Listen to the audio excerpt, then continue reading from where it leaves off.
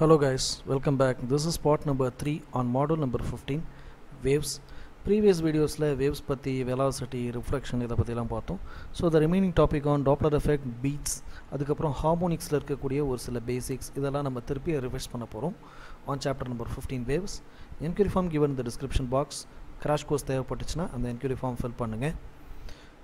So please support us அப்படிங்கறத சொல்லிட்டு உங்களோட friends and familyக்கு ஷேர் பண்ணுங்க. Let us go to the video now. So the previous contents la நம்ம reflections பார்த்தோம். reflectionsக்கு அப்புறமா அதுல முக்கியமான டாபிக்னா vibration of air columnsங்கிறது சொல்லுவாங்க.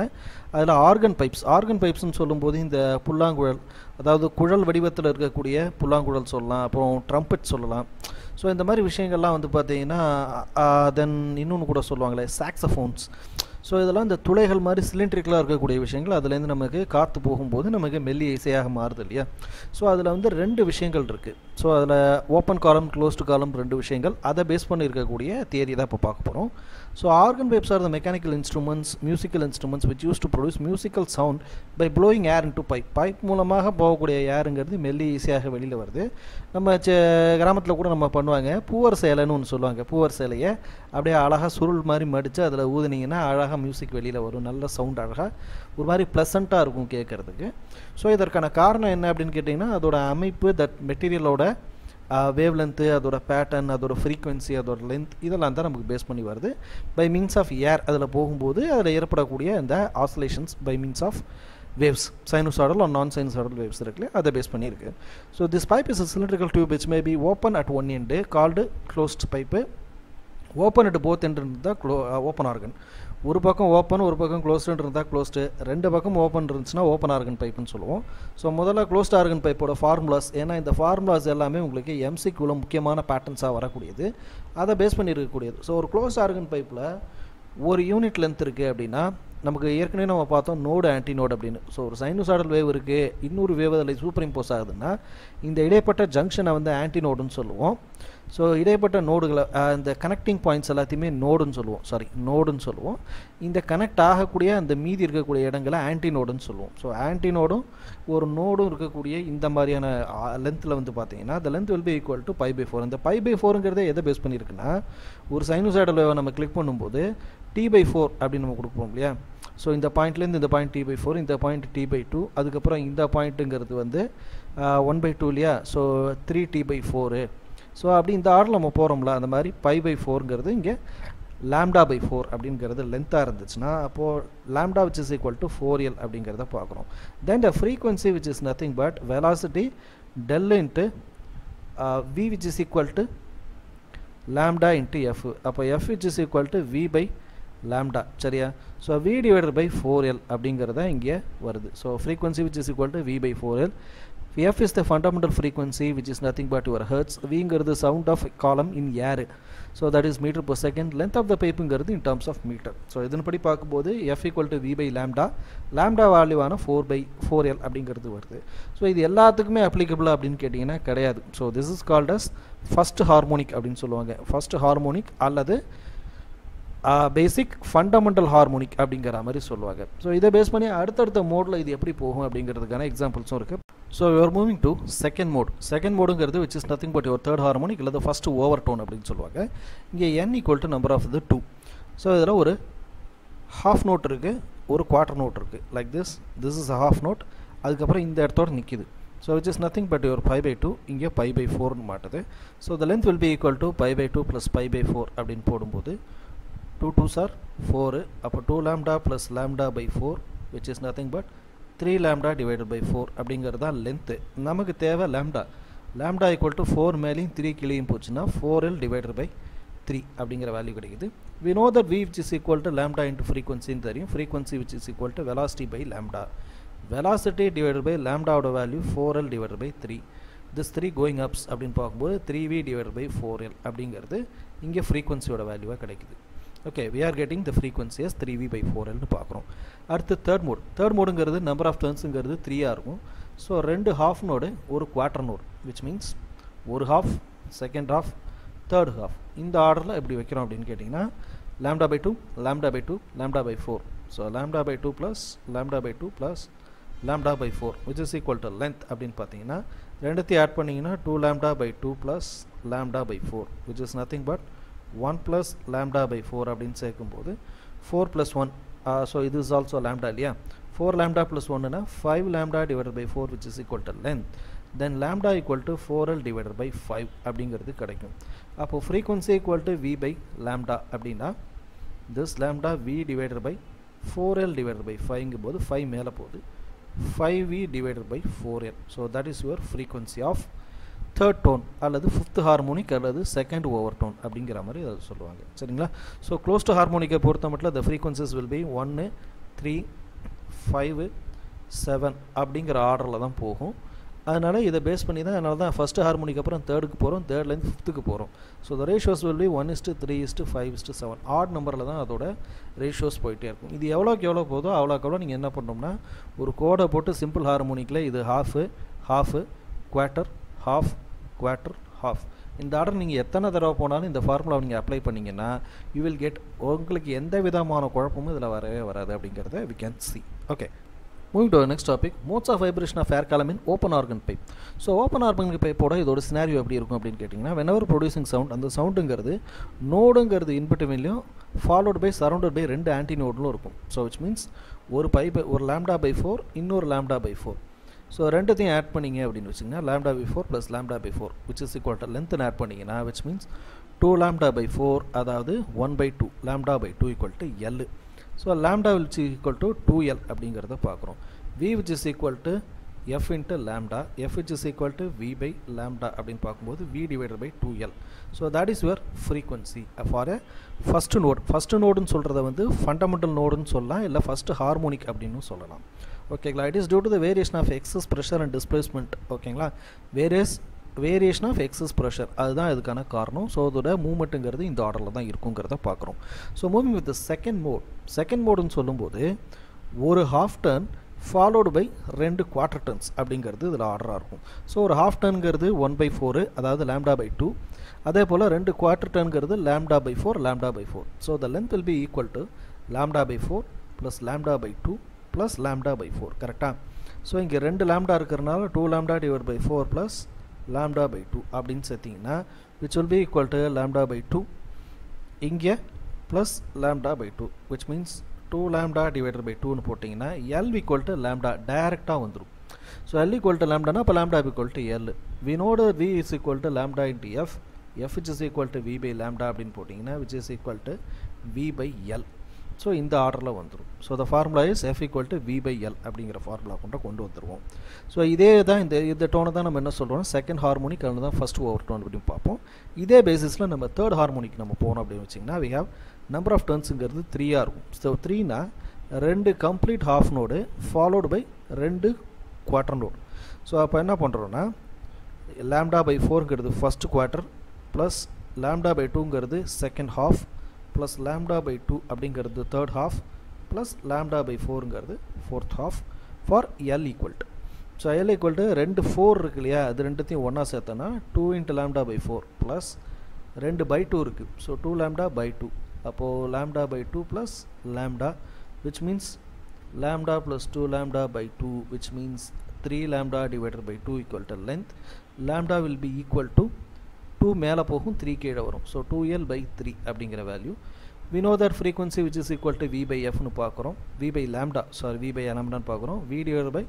2L by 3 னா 3 மேல போகுது which means 3V divided by 2L அப்படிங்கிறது இதோட frequencyயாக நம்ம பார்க்கறோம் so இப்படி தான் ஒவ்வொரு ப்ராப்ளத்துக்கும் நீங்க இதே ஆர்டர்ல தான் நீங்க ஃபாலோ பண்ணனும் க்ளோஸ்ட் ஆர்கன் பைப்பை நீங்க பாக்கும்போது உங்களுக்கு என்ன தெரிஞ்சிருக்கும் அப்படினா it is like a closed organ pipe னா first ஒரு half turn followed by that அதுக்கு அப்புறமா நமக்கு quarter turnல மாறும் அப்படிங்கறத நம்ம பார்த்தோம் அதுவே ஓபன் ஆர்கன் பைப்பா இருந்துச்சுனா half spaceல quarter space அதுக்கு நடுப்புற இருக்க கூடிய half space அப்படிங்கற மாதிரி தான் இதோட நோட்ஸை நீங்க பார்க்க முடியும் சரிங்களா so these are the important formula these are the formula coming under MCQs so MCQs க்கு தேவைப்படுங்கறனால தான் இதோட பேசிக்ல இருந்து நான் 1 by 1 நடத்திட்டு இருக்கேன் இந்த பேசிக்ஸ் நீங்க கரெக்ட்டா மைண்ட்ல வச்சிட்டீங்கன்னா உங்களுக்கு எத்தனை ஹார்மோனிக் உங்களுக்கு கொடுத்தாலும் உங்களால அதை சால்வ் பண்ணிக்க முடியும் மோஸ்ட்லி நமக்கு 1 2 3 அப்படிங்கிறது ஓபன்ல இங்க க்ளோஸ்ட பொறுத்த மட்டும் 1 3 5 இத தாண்டி போகாது அவங்க என்ன பண்ணுவாங்கங்கறதையும் சொல்லிறேன் MCQ நாம நிறைய சால்வ் பண்ணிருக்கோம்ல அத பேஸ் பண்ணா F ஒரு க்ளோஸ்ட் பைப்போட ஒரு பக்கம் ஒரு ஓபன் க்ளோஸ்ட் பைப்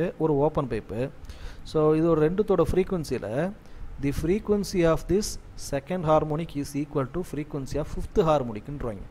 அப்போ நீங்கள் க்ளோஸ்டு பைப்போட செகண்ட் ஹார்மோனிக்கு, ஸோ க்ளோஸ்டு பைப்பை பொறுத்த மட்டும் 1 3 5 தான் இல்லையா, தேர்ட் ஹார்மோனிக்கும் இங்கே ஃப்ரீக்வன்சியில் தேர்ட் ஹார்மோனிக்கும் 1 அப்படின்னு சொன்னாங்கன்னா, இங்கே தேர்ட் ஹார்மோனிக் அப்படின்னு சொல்கிறது செகண்ட் ஸ்டேஜ்.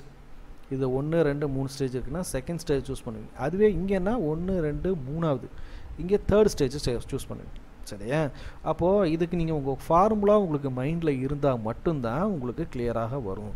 ஸோ இதை பேஸ் பண்ணி அப்போ என்ன பண்ணோம், நீங்கள் க்ளோஸ்டு பைப்பில் தேர்டு, அதாவது செகண்ட் ஸ்டேஜில் இருக்கும், அதுவே ஓப்பன் பைப்பில் தேர்ட் ஸ்டேஜ். இது ரெண்டுத்தையும் தான் நீங்கள் ஈக்குவேட் பண்ணணும். இங்கேயும் 3 இங்கேயும் 3ன்னு சொல்லிட்டு இதையும் ஈக்குவேட் பண்ணிங்கன்னா முடிஞ்சு போயிடும். இதே தான் என்ன பண்ணுவாங்க அடுத்த ஸ்டேஜில், ஒரு க்ளோஸ்டு பைப் ஒரு open pipe, frequency of it's fifth harmonic is equal to frequency of first ஹார்மோனிக்னு வந்துடும்.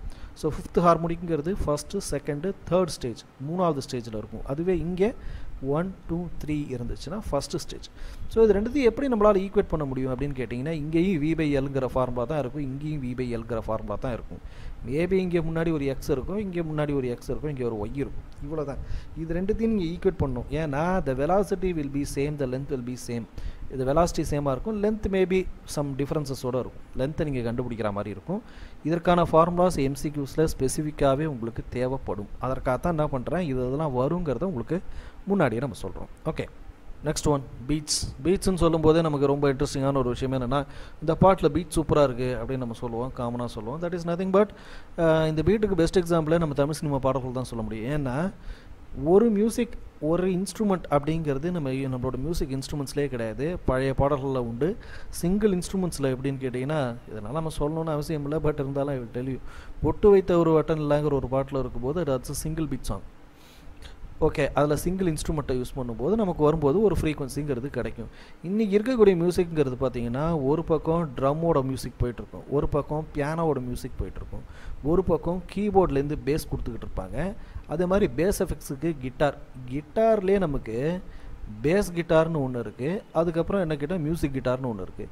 ஸோ இந்த இன்ஸ்ட்ருமெண்ட்ஸ் எல்லாத்தையும் ஒரே நிமிஷத்தில் கேட்டோம்னா 4 பேர் நம்ம காதில் அரைஞ்சா மாதிரி இருக்கும். அதனால தான் என்ன பண்ணுவாங்க அப்படின்னு கேட்டிங்கன்னா, we have a board. So போர்டுன்னு சொல்லும்போது என்ன பண்ணுவாங்கன்னா மிக்சர் அப்படின்னு சொல்லுவாங்க. ஸோ மிக்சர்னால் ஒவ்வொரு இன்ஸ்ட்ருமெண்ட்டோட கண்ட்ரோலும் அதோட கன்சோலில் டோட்டலாக வந்து போயிருக்கும். அந்த கன்சோலில் என்ன பண்ணுவாங்கன்னா வி ஹாவ் கீஸ். அந்த கீஸ் என்ன பண்ணுன்னா ஒவ்வொரு மியூசிக்கை எந்தெந்த பேட்டர்னுக்கு நமக்கு தேவையோ இன்க்ரீஸ் பண்ணுறதோ டிக்ரீஸ் பண்ணுறதோ அது கொடுப்பாங்க. அதே மாதிரி இதோட பீட்டோட ஃப்ரீக்வன்சியை கம்மி பண்ணுறதுக்கு வி ஹேவ் சம் அட்ஜஸ்டர். அதை வச்சு அவங்க அட்ஜஸ்ட் பண்ணும்போது தான் இப்போ இந்த பாட்டில் எனக்கு ட்ரம்மோட பீட் மெதுவாக இருக்கணும், பியானோட வெயிட் மெதுவாக இருக்கணும், கீபோர்டோட பேஸ் வந்து அதிகமாக இருக்கணும், கிட்டாரோட பேஸ் அதிகமாக இருக்கணும். எது அதிகமாக இருக்குங்கிறத ஃபிக்ஸேஷன் பண்ணுறோம் இல்லையா, ஸோ அந்த ஃபிக்ஸேஷனுக்கு பேர் தான் பீட்டு. இந்த பீட்டுங்கிறது என்னென்னு கேட்டிங்கன்னா adjusting the frequency. 2 or more frequencies இருக்குது அப்படின்னு கேட்டிங்கனாலே அந்த இடத்துல நமக்கு என்ன தேவைன்னா இந்த பீட்டை நம்ம ரெகுலேட் பண்ணுறதுக்காக வில் கண்ட்ரோல் த ஃப்ரீக்வன்சி.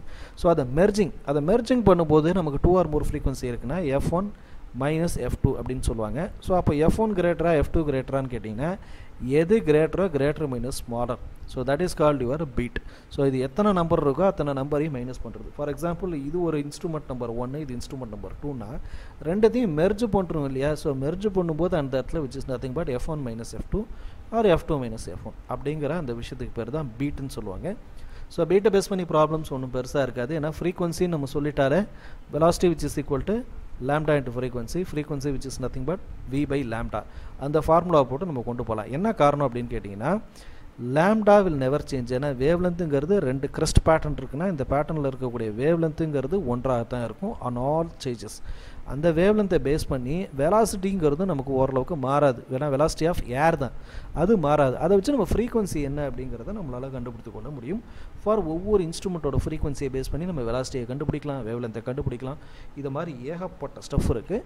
அதை எம்சிக்யூலேயும் நம்ம சால்வ் பண்ணியிருப்போம். we will see the MCQs. okay, now we are moving with Doppler effects. It's a very important part in MCQs. as we mentioned earlier, இதில் நிறைய கொஸ்டின்ஸ் கேட்கப்பட்டிருக்கு, இந்த recent இயர்ஸில் கேட்கப்பட்டிருக்கு. It's very specific. ஏன்னா இதில் வரக்கூடிய கான்செப்ட் நம்ம என்னென்னு புரிஞ்சுக்காமல் இதில் ஒரு 4-5 ஃபார்முலாஸ் இருக்கும். அந்த ஃபார்முலாஸை நீங்கள் எதுக்கு எதை அப்ளை பண்ணுறதுன்னு தெரியாமல் கம்ப்ளீட்டாக தப்பாக போடுவாங்க. இன்னும் சொல்லப்போனால் 4 ஆப்ஷன் கொடுத்துருப்பாங்க. அந்த 4 ஆப்ஷனில் நீங்கள் சொல்லக்கூடிய ஃபார்முலாவில் ஒரு ப்ளஸ்ஸு ஒரு மைனஸை நீங்கள் விட்டீங்க அப்படின்னு சொன்னீங்கன்னா ப்ளஸ் போட வேண்டிய இடத்துல மைனஸ் போடுறீங்கன்னு வைங்க, ஆன்சர் தப்பாக தானே வரும். 4 இருக்காது. நீங்கள் மைனஸ்னு போட்டிங்கன்னா அங்கே ஒரு ஆன்சர் கரெக்டாக இருக்கும். ப்ளஸ்னு போட்டால் இங்கே ஒரு ஆன்சர் கரெக்டாக இருக்கும். எதை சூஸ் பண்ணுறதுன்னு தெரியாமல் மண்டை பிச்சுக்கிற மாதிரி இருக்கும். ஸோ அதுதான் அவங்களுக்கு வேணுங்கிறனா டாப்ளர் எஃபெக்ட்டில் தான் நிறைய கொஸ்டின்ஸ் வரும். So what you mean by Doppler எஃபெக்ட்னு சொல்லும்போது that's a motion related frequency change. இந்த மோஷன் ரிலேட்டட் ஃப்ரீக்வன்சி சேஞ்சுங்கிறத எப்படி நம்ம சொல்லுவோம் அப்படின்னு கேட்டிங்கன்னா, ஃபார் எக்ஸாம்பிள் இந்த படமே அதுக்காக தான் வரைஞ்சிருக்கோம். கிளாக் டவர் அப்படின்னு சொல்லுவாங்க. உங்கள் ஊரில் இப்போ இருக்கான்னு தெரில, எங்கள் ஊரில் இன்னும் இருக்குது. ஸோ அந்த கிளாக் டவருங்கிறது என்னென்னு கேட்டிங்கன்னா, காலைல 9 மணிக்கெலாம் அதில் ஒரு சங்கு அடிக்கும். ஸோ சங்கு சத்தம் போடுறதுக்கான ஒரு டவர்னு சொல்லுவாங்க. அந்த சவுண்டு கேட்க ஆரம்பிச்சிச்சுன்னா ஊரில் இருக்கிற எல்லாருக்கும் தெரியும் அந்த டைம் காலைல 9 மணிக்கு சங்கு ஊதிட்டாங்க அப்படிங்கிறது. எதுக்காக அப்படின்னு கேட்டிங்கன்னா, ஒரு ஸ்டாண்டர்ட் டைம் நமக்கு ஃபாலோ பண்ணணும் அப்படிங்கிறதுக்காக வேலைக்கு போகிறவங்கள ஆரம்பித்து எல்லாருக்குமே அந்த மணி தான் வந்து அவங்க தயாராகணும் அப்படிங்கிறதுக்கான அந்த ஒரு பெல்லாக இருக்கும். ஸோ அந்த கிளாக் டவர்லேருந்து நமக்கு ஏற்படக்கூடிய சத்தம் அப்படிங்கிறது ஒவ்வொரு டிஸ்டன்ஸில் ஒவ்வொருத்தருக்கும் ஒரு மாதிரி கேட்கும். இந்த கிளாக் டவர்லேருந்து 500 மீட்டர் டிஸ்டன்ஸில் குடியிருக்கக்கூடிய ஒருத்தருக்கு, ஒரு ரூமுக்குள்ளே ஒருத்தர் இருக்காருன்னா அவருக்கு கேட்குறது ஒரு மாதிரி இருக்கும். ஸோ கிளாக் டவருக்கு ஒரு 10 மீட்டர் டிஸ்டன்ஸில் இருக்கக்கூடிய ஒருத்தர் அதை கேட்டார்னா அவருக்கு அதோட பிச் அதிகமாக நம்ம கேட்கும். சத்தம்னு நம்ம டெக்னிக்கலாக சொல்லலாம், கமர்ஷியலாக சொல்லலாம். But that's actually pitch. Pitch is nothing but the frequency. So ஃப்ரீக்வன்சியோட distance between the frequency நமக்கு எவ்வளோ டிஸ்டன்ஸ் சோர்ஸ்லேருந்து இருக்கோமோ அதெல்லாம் நமக்கு வந்து ஹை பிச்சில் கேட்கும். இதுவே ஒரு ரூமில் க்ளோஸ்டு ஸ்பேஸில் இருக்கிறவங்களுக்கு கம்மியாக கேட்கும். இதை விட ஒரு 2 கிலோமீட்டர் தள்ளி இருக்கக்கூடிய ஒரு கிராமத்தில் இருக்கக்கூடிய ஒருத்தருக்கு அந்த சத்தமே கேட்கவே கேட்காது. ஸோ நம்ம எவ்வளோக்கு எவ்வளோ நெருங்குறோமோ அவ்வளோக்கு எவ்வளோ அந்த ஃப்ரீக்வன்சி அண்ட் டெசிபிள்ஸ் அதோட வேல்யூஸ், பிச்சோட வேல்யூஸ் நமக்கு அதிகமாக இருக்கிறத பார்க்குறோம். ஸோ இதை தான் அவர் என்ன பண்ணுறாருன்னா, this has been coined by Johann Doppler இந்த year of 1845, an Austrian physicist. அவர் பண்ணுறதுக்கு என்ன பண்ணுறாரு, டெக்னிக்கலாக நம்ம என்ன செய்யலாம். ஏன்னா இது எல்லாருக்குமே காமனாக ஒரு இந்த கதையை தான் சொல்லுவாங்க. தண்ணி தொட்டி இருக்குன்னா இந்த தண்ணி தொட்டியில் எல்லாருமே வந்து நேராக படார்னு குதிச்சாங்க. ஆனால் ஆர்கிமிடிஸ் மட்டும்தான் நம்ம உள்ளார குதிச்சதுக்கப்புறம் இந்த தண்ணியெல்லாம் எங்கே வெளில போகுது அப்படிங்கிறத சிந்திச்சார். ஏன்னா நம்ம எவ்வளோ நிறை, எவ்வளோ வெயிட்டு, ஒரு 50 கிலோ உள்ளார நம்ம விட்றோம்னா அதுக்கேற்ற மாதிரி இங்கே எவ்வளோ நிறை இங்கே வெளியில் வருது அப்படிங்கிறத அவர் ஆர்கிமிடிஸ் சொல்கிறதுக்கு முன்னாடி வரைக்கும் எல்லோரும் தொட்டியில் விழுந்தாங்களா, எல்லாம் குளத்தில் விழுந்தாங்கன்னா விழுந்துக்கிட்டு தான் இருந்தாங்க. ஆனால் அது டெக்னிக்கலாக நம்ம குடிக்கும்போது இருக்கக்கூடிய அந்த இடைங்கிறது எங்கே போகுதுங்கிறத ஒரு டெக்னிக்கலாக பார்த்தா மாதிரி சத்தம் அப்படிங்கிற விஷயம் இருக்குது. ஏன்னா ட்ரெயின்லாம் கண்டுபிடிக்க ஆரம்பத்த காலம், இவங்க முன்னாடி காலத்துலேருந்தே ட்ரெயின் இருக்குது. ட்ரெயினோட சத்தத்தை கேட்டு தான் விலங்குகள்லாம் ஓடும். அங்கே இருக்கக்கூடிய மனுஷங்க எல்லாம் என்ன பண்ணுவாங்கன்னா, எப்போ ட்ரெயின் போகுதுப்பான்ட்டு நகர்ந்து போவாங்க. ஒரு வெஹிக்கிள் போச்சுன்னா அந்த வெஹிக்கிளோட சத்தத்தை பார்க்குறது, வெஹிக்கிளில் இருக்கக்கூடிய ஹார்னு கேட்குறது. ஸோ இந்த மாதிரி விஷயங்கள்லாம் டெக்னிக்கலாக இருந்திருக்கு. அதில் மோஷன் ரிலேட்டட் ஃப்ரீக்வன்சி சேஞ்ச் என்ன அப்படிங்கிறத பற்றி ஆராய்ச்சிகள் உருவாக்கப்பட்டது டோப்ளர் தான். டோப்ளரோட காலத்தில் தான் இதெல்லாம் காயின் பண்ணப்பட்டுச்சு. இதை பேஸ் பண்ணி அவர் சொல்லக்கூடியது 2 விஷயம், source and another one object. இந்த தியரியை காயின் பண்ணது அவர் தான். ஸோ சோர்ஸுங்கிறது என்னென்னா, it produces frequency. It may be anything. இது எந்த டிஸ்டன்ஸ்லேருந்து எவ்வளோ வேணாலும் ஃப்ரீக்வன்சியை ப்ரொடியூஸ் பண்ணப்பட்டிருக்கோம். ப்ரொடியூஸ் பண்ணக்கூடிய விஷயத்துக்கு பேர் சோர்ஸு. அதை ரிசீவ் பண்ணுறவங்களுக்கு பேர் அப்சர்வர் அப்படிங்கிறது. ஸோ அதுக்கு ஒரு பெஸ்ட் எக்ஸாம்பிள் என்ன அப்படின்னு கேட்டிங்கன்னா, மைக் விஷயத்துலேயே சொல்லும்போது ஃபஸ்ட்டு மைக் இருக்குன்னா, மைக்குங்கிறது சோர்ஸ் ஃபார் வேவ் பிச்சு நான் கொடுக்குறேன். ஸோ அந்த மைக்லேருந்து தான் போய் என்ன ஆகுது அப்படின்னு கேட்டிங்கன்னா ஸ்பீக்கர். ஸோ ஸ்பீக்கருங்கிறது அதை ரிசீவ் பண்ணி வெளில போகுது. ஸோ இது வரைக்கும் இந்த எக்கோசிஸ்டம் கரெக்டு. இப்போ நீங்கள் ஸ்பீக்கர் பாயிண்ட் ஆஃப் வியூலேருந்து பார்த்தீங்கன்னா, speaker is the source that emits. அதை கேட்கக்கூடிய மனுஷன் இப்போ அப்சர்வர், ரைட்டா? அப்போ நீங்கள் மைக்கு என்ன சொல்லுவீங்க? ஸோ மைக்லேருந்து சிஸ்டம்லேருந்து இங்கே மனுஷன் அப்படின்னு இதில் ஒவ்வொரு இடத்துலையும் சோர்ஸ் மாறுபடுது. அதே போல் இன்னொரு விஷயம், எக்கோங்கிற விஷயத்தை பற்றி நம்ம ஏற்கனவே பார்த்தோம். ரெசனன்ஸு, எக்கோ அதெல்லாம் பார்த்தோம். ஸோ ஃப்ரீக்வன்சி மூலமாக ஒரு பொருள் போயிட்டு ஒரு இடத்துல ரிஃப்ளெக்ட் ஆகுதுல்ல. ஸோ ரிஃப்ளெக்ட் ஆகக்கூடிய ப்ரொப்போர்ஷனுக்கு இது சேருமா? ரிஃப்ளெக்ட் ஆகும்போது ஒரு ஃப்ரீக்வன்சி எப்படி இருக்கும்? இதை பற்றின ஆராய்ச்சிகளும் காயின் பண்ணப்பட்டு சம் தியரிஸ், ஸோ சோர்ஸை பேஸ் பண்ணி, அப்சர்வரை பேஸ் பண்ணி some theories have been coined by Doppler.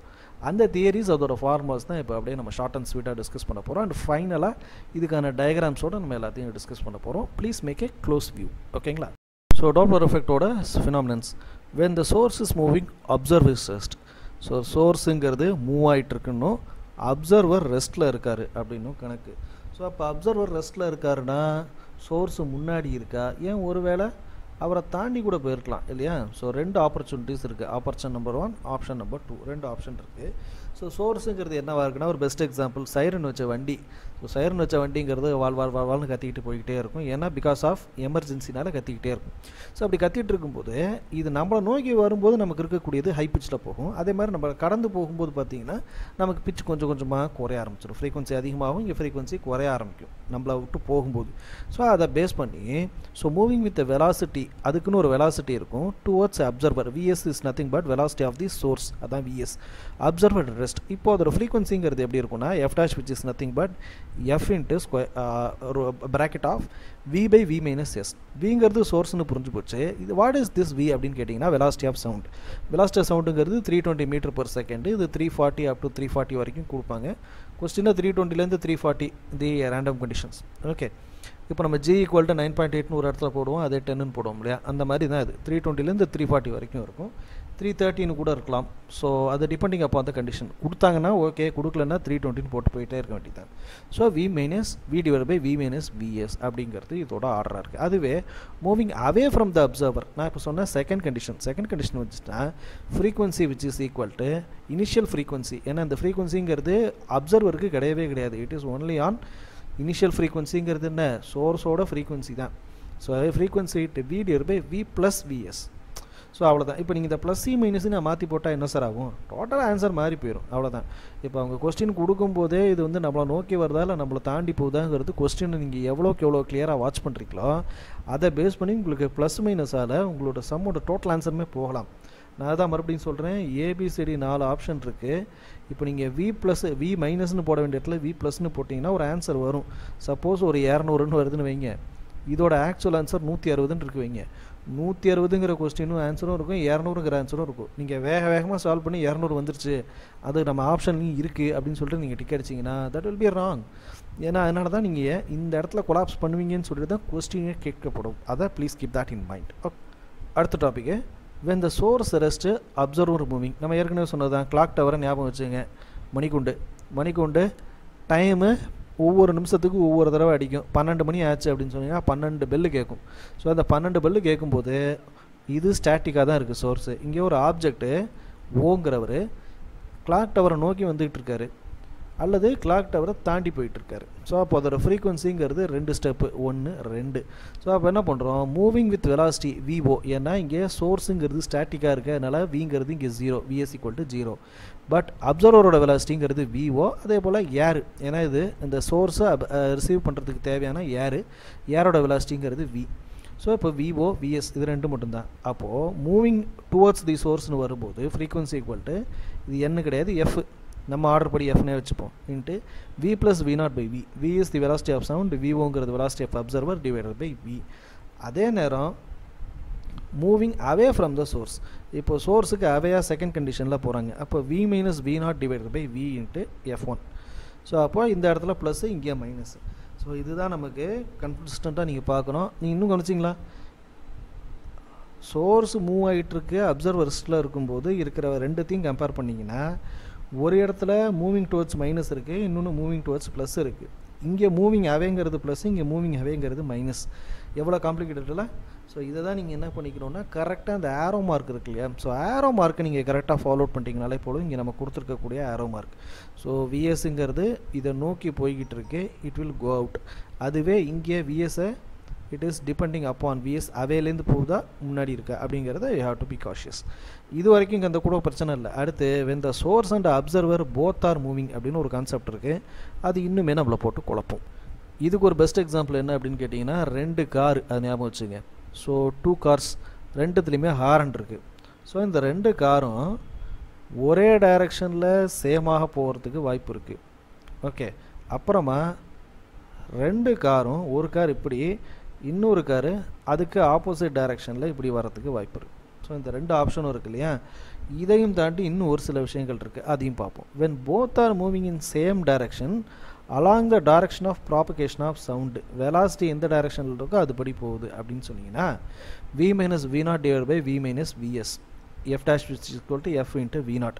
vங்கிறது velocity of air minus v naught minus vs, velocity of observer, velocity of sound. இதில் சோர்ஸ் எதுன்னு நம்ம கண்டுபிடிக்கிறது, ஒருவேளை இந்த காரில் ஹார்ன் அடித்தா இது சோர்ஸ், ஒருவேளை இந்த காரில் ஹார்ன் அடித்தா தட் இஸ் யுவர் சோர்ஸ். அப்போது எதுலேருந்து ஃப்ரீக்வன்சி ப்ரொடியூஸ் ஆகுதோ, சவுண்டு ப்ரொடியூஸ் ஆகுதோ அது சோர்ஸு, மீதி இருக்கக்கூடியது அப்சர்வர் அப்படிங்கிறத பார்க்குறோம். அடுத்து 2வது concept, when both are moving in the same direction opposite to the direction of propagation of sound. இப்போது 2 பேரும் ஒரே டைரக்ஷனில் போயிட்டுருக்காங்க, ஆனால் வெலாசிட்டி ஆஃப் சவுண்டு ஆப்போசிட்டில் இருக்குது. ஸோ இப்போ வெலாசிட்டி ஆஃப் சவுண்டு ஆப்போசிட்டில் இருக்குது அப்படின்னு சொன்னீங்கன்னா v plus we not divide by we plus விபிஎஸ்ன்ட்டு frequency அப்படின்னு பார்க்குறோம். இது ஒரு கான்செப்ட். அடுத்து when both are moving towards each other அப்படின்னா ரெண்டும் ஒன்றோட ஒன்று நோக்கி வந்துக்கிட்டு இருக்கு. அப்போது v plus v observer minus v minus v source. இதில் சோர்ஸ் எங்கே இருக்குது, அப்சர்வர் எங்கே இருக்குது, இது அப்சர்வராக இருக்கலாம், இது சோர்ஸாக இருக்கலாம். கொஸ்டினை நல்லா கவனித்து அந்த கொஸ்டினுக்கு ஏற்ற மாதிரி தான் இந்த ஃபார்முலாவை நாம் அப்ளை செய்ய வேண்டும். சரிங்களா? எம்சிக்யூஸில் இதுக்கெல்லாம் நான் டயக்ராமே தனியாக போட்டு தான் சால்வ் பண்ணியிருக்கேன். எம்சிக்யூஸை தயவு செஞ்சு மிஸ் பண்ணாதீங்க. அதுக்கப்புறம் when both are moving in opposite directions away from each other, both are moving away, ரெண்டு பேரும் ஒவ்வொரு திசை பக்கம் போய்கிட்டு இருக்காங்க. அப்போ வெலாசிட்டிங்கிறது இருக்கும். அப்படின்னா f dash equal to f into v minus v naught divided by v plus vs. So இப்படி ஒவ்வொரு கான்செப்ட்டுக்கும் ஒவ்வொரு சோர்ஸ் நீங்கள் டயக்ராமே எப்போதுமே மைண்டில் வச்சுக்கிட்டு இந்த ஃபார்முலா, அப்போ எத்தனை ஃபார்முலா இருக்குது, 1 2 3 4 5 6 7 8. நீங்கள் வேவ்ஸுக்குள்ளே வந்துட்டிங்கனாலே டாப்லரில் மட்டும் உங்களுக்கு 8 ஃபார்முலா இருக்குது. அதே மாதிரி ஹார்மோனிக்கில் போனீங்கன்னா மொத்தம் ஓப்பனில் 3 க்ளோஸில் 3. ஓகே, இது தவிர வெலாசிட்டிக்கு மட்டும் பை இன்ட்டு எஃப்னு ஒரு formula, velocity equal to square root of b by rho னு ஒரு formula, then velocity equal to pressure by rho னு ஒரு formula, then velocity which is equal to square root of t by mu னு ஒரு formula. வெலாசிட்டிக்கு மட்டும் 4 formula இருக்குது. சரிங்களா? இது இந்த யூனிட் ஃபுல்லாகவே ஃபார்முலா தான். அதனால் என்ன பார்ப்பாங்கன்னா அதில் கொஸ்டின் எப்படி வேணாலும் கேட்கப்படும். நீங்கள் அது எல்லா ஃபார்முலாஸையும் கரெக்டாக ஐடென்டிஃபை பண்ணி டிப்ஸ் அண்ட் ட்ரிக்ஸுக்கு நம்ம போட்டிருப்பேன். எம்சிக்யூட ஆரம்பத்தில் டிப்ஸ் அண்ட் ட்ரிக்ஸ் இருக்கும். அதை கரெக்டாக நீங்கள் அப்சர்வ் பண்ணணும். இதில் இருக்கிறத நீங்கள் கரெக்டாக பைக் அவுட் பண்ணிக்கிட்டீங்க அப்படின்னா மீதி இருக்கிறது எல்லாத்தையும் உங்களால் ரொம்ப ஈஸியாக சால்வ் பண்ணிட முடியும். சரிங்களா? End of this part. In the next videos we will be seeing about the problem solving in MCQs போகும். It may be up to extended 5 or 6 parts கிட்ட போகும்னு நினைக்கிறேன், or even 7 கூட போகலாம்.